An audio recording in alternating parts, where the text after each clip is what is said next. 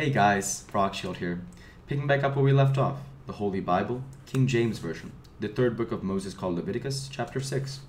And the Lord spake unto Moses, saying, If a soul sin and commit a trespass against the Lord, and lie unto his neighbor, in that which was delivered him to keep, or in fellowship, or in a thing taken away by violence, or hath deceived his neighbor, or hath found that which was lost, and lieth concerning it, and sweareth falsely in any of all these that a man doeth, sinning therein, then it shall be, because he hath sinned and is guilty, that he shall restore that which he took violently away, or the thing which he hath deceitfully gotten, or that which was delivered him to keep, or the lost thing which he found, or all that about which hath sworn falsely, he shall even restore it to the principal, and shall add the fifth part more thereto, and give it unto him to whom it appertaineth,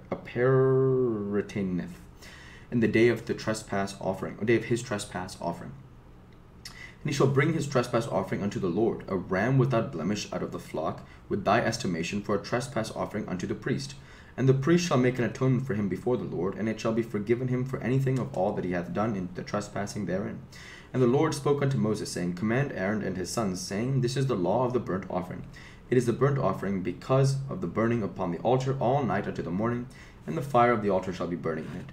And the priest shall put on his linen garment, and his linen breeches shall he put upon his flesh, and take up the ashes which the fire hath consumed, with the burnt offering on the altar, and he shall put them beside the altar. And he shall put off his garments, and put on other garments, and carry forth the ashes without the camp unto a clean place.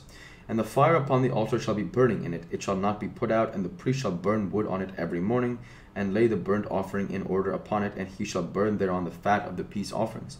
The fire shall ever be burning upon the altar, it shall never go out.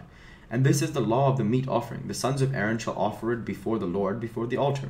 And he shall take of it his handful, of the flour of the meat offering, and of the oil thereof, and all the frankincense which is upon the meat offering, and shall burn it upon the altar for a sweet savour, even the memorial of it, unto the Lord.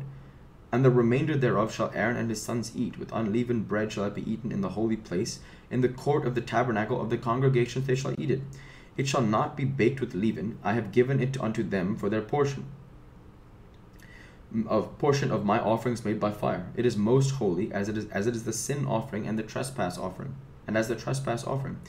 All the males among the children of Aaron shall eat of it. It shall be a statute forever in your generations concerning the offering of the Lord made by fire. Everyone that toucheth them shall be holy. And the Lord spake unto Moses, saying, This is the offering of Aaron and of his sons, which they shall offer unto the Lord in the day when he is anointed, the 10th part of an ephah of fine flour for a meat offering perpetual, half of it in the morning, and half thereof at night. In a pan it shall be made with oil, and when it is baked thou shalt bring it in, and the baked pieces of the meat offering shalt thou offer for a sweet savour unto the Lord. And the priest of his sons that is anointed in his stead shall offer it. It is a statute forever unto the Lord, it shall be wholly burnt. For every meat offering for the priest shall be wholly burnt, it shall not be eaten. And the Lord spake unto Moses, saying, Speak unto Aaron and to his sons, saying, This is the law of the sin offering. In the place where the burnt offering is killed, shall the sin offering be killed before the Lord. It is most holy. The priest that offereth for sin shall eat it. In the holy place shall it be eaten, in the court of the tabernacle of the congregation. Whatsoever shall touch the flesh thereof shall be holy. And when there is sprinkled of the blood thereof upon any garment, thou shalt wash that whereon it was sprinkled in the holy place. But the earthen vessel wherein it is sodden shall be broken, and if it be sodden in a brazen pot, it shall be both scoured and rinsed in water. All the males among the priests shall eat thereof. It is most holy. And no sin offering whereof any of the blood is brought into the tabernacle of the congregation, to reconcile with all in the holy place, shall be eaten. It shall be burnt in the fire.